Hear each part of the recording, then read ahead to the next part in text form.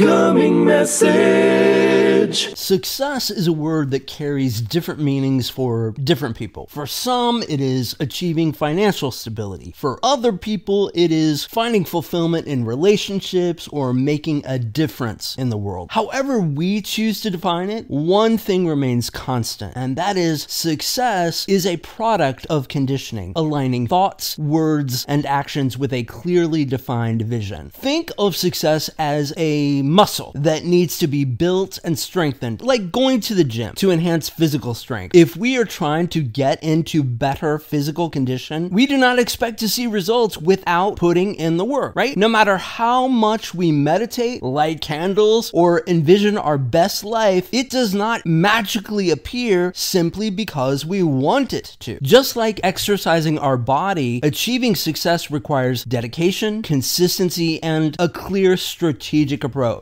And it begins with our minds. Our thoughts are powerful. They shape our beliefs, attitudes, and ultimately our actions. If we want to achieve success, we must condition our minds to think positively and believe in our abilities. Now, this does not mean that we ignore challenges and setbacks. It means that despite any obstacles, we retain a resilient mindset and see it all as opportunities for growth. Think of your mind as a garden. Now, we probably would not expect flowers to bloom without nurturing the soil and tending to the seeds, so we cannot expect success to manifest without cultivating a positive mental environment. We can surround ourselves with inspiration, set goals that stretch our limits, and consistently feed our minds with additional knowledge and wisdom. Next, we must consider the power of our words. The way we speak reflects our inner thoughts, and that influences our reality. Notice